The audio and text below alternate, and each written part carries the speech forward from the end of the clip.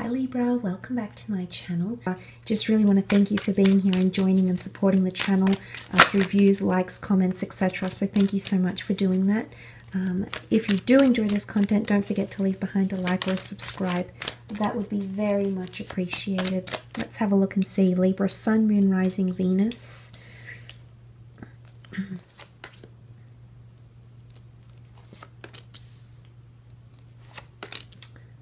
What's coming up for you?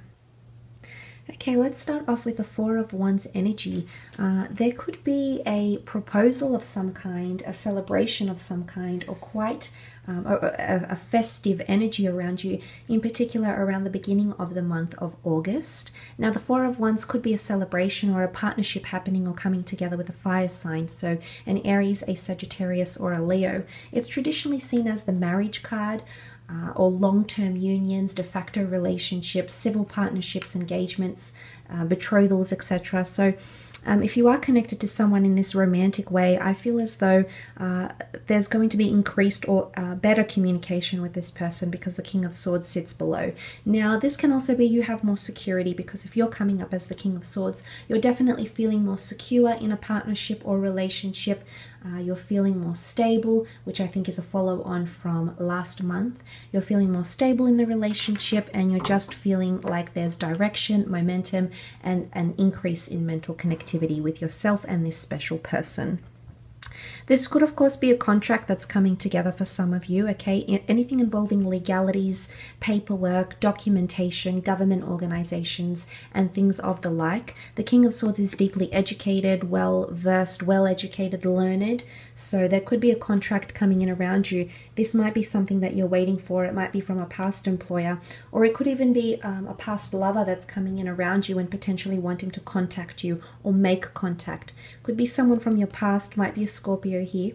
You might have been married or connected to this person, or once upon a time thought about getting married to them. They might be in touch with you as well. You do have the Nine of Swords, so I'm wondering if there is minor stresses, anxieties, or nervousness coming in around you here, Libra. Now, you are represented by the swords, and you can see it's quite a dark energy, especially this middle column for some of you. The Nine of Swords with the Ten of Swords, I feel as though if there has been some sort of trauma or ongoing mental dysfunction within yourself or with another person in regards to your communication with them, I do feel like that phase is ending. It really might drag on from mid-August to the end of August, but I do think for the most part to have the 9 and 10 come up around your mode of thinking, around the way you're communicating with other people, I do believe it essentially points to things coming to an end here. But there could definitely be stresses and things keeping you up at night. You can see he's sort of facing the Death card, so I do feel like the past is going to come back here, Libra, and it could be a little bit unsettling. Now, the past can come in many forms, but I feel like the fact that he sits with his back towards the marriage, I mean, it could even be around a marriage or a partnership that are engaging in these stresses, but the fact that he sits up and erect facing towards the Death card, there's either secrets or things that you're holding back or harboring, secrets that you might be harboring from people that are important to you. This could be family members, this could be lovers, this could be someone you're involved with in a friendship or in a collaborative sense. It's someone important, but it's obviously eating you up a little bit inside because you're either harboring secrets or there might be skeletons that are coming out in the closet. I do want to say for some of you, you might receive some unsettling news about someone who's close to you. There could be shock revelations because the skeleton here can really symbolize secrets that have been harbored for quite some time, that have been suppressed, that have been hidden from view. So there could be someone that you might be close to, and you feel it, okay? It could be quite an intuitive energy. You feel that mysteries are being unlocked here with the Death card. But it can also symbolize something from the past, either a person coming back in. Could also be a fire sign, an Aries, Sagittarius, or Leo. But the Death card is also a card of, it is a card of loss and saying bye to something of your life. It could be a breakup, could be something that's you're parting ways from something here, because it also welcomes life, okay? New opportunities, new seeds, new things coming into your life. So massive transformation or metamorphosis is often associated with the Death card, but it can be losses or grievances. It can also be someone from the past You might have lost this person, whether they've died or you've lost them from your life, or you've lost contact with them. And you might find that in August it's keeping you up at night. You might even be dreaming about this person. Quite a metaphysical energy coming through here, or a supernatural. It might, as I said, it could be an unsettling energy, the fact that it keeps you up at night, or that you can't stop thinking about this. And it could be a major event. The Death card, it can bring trauma, but it can bring a major event in your life that has occurred, or that will occur in the month of August, maybe towards the middle of the month. But there could be massive transformation and change, or the past coming back in with the Death card here, or mysteries coming to light, things starting to make sense. And I do think you're cluing on to a lot of things. Things are starting to make sense. You've come up as the King of Swords, who's deeply observant, has immense attention to detail, understanding. He has wit. And the fact that the King of Swords has come up here, I feel as though this might be you, whether you're male or female. And I think this is your mode of thinking about a situation. So you're grasping things. You're beginning to understand things on a much deeper level here. Building deeper connections, yes. But I really feel like there's an important conversation that's taking place here with the King of Swords. It's been a long time coming. You've almost rehearsed this in your mind, Libra, or you've seen this happen through a premonition, through a dream, and it's actually going to happen the way you saw it. And this is intense. I mean, it's spooky for some. But I feel like the way you had envisioned, or the way you had planned something, is going to occur or unravel exactly how you had thought it would, or how you dreamt it would, or how you intuitively sensed it would.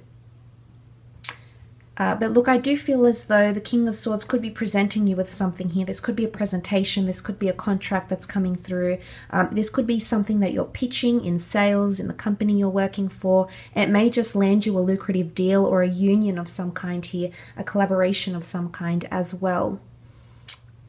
It could also be education, teaching, or absorbing. You might be teaching someone around you, they might be teaching you, but there's important lessons that will be learnt in the month of August. You do have the Ten of Swords, so there is something that's changing. For those that have been experiencing mild anxiety or depression, or if you feel you've been in a dark place with not much guidance, with not much light, I do sense that that is about to change. Something will dawn on you. There's definitely shedding of old layers, or you putting away your past. For good, Libra. Okay, some of you, the past might come back, but for others, it's finally laying your past to rest. Okay, it's finally being able to move on from that. It's an old way of life dying. It's transitioning, because with the 10, really it essentially becomes the 1, which is new beginnings, new ventures, new perspectives. And number 1 is a number of it's all about the self journey, self-ego, the self as a spiritual being as well. But it can also indicate betrayal, hurt, or conflict. So someone's words could be hurtful, Libra, or your words could be hurtful to another, whether you're aware of it or not. But mysteries and things that come to light, there could possibly be shocking revelations about someone in your family or something around you. Shocking revelations or mysteries or skeletons in the closet. Everything comes to light. It's dawning, okay? So it might be that there's a message here that it's time to be truthful, or it's time to ask for the truth from a person that you sense might be doing something here.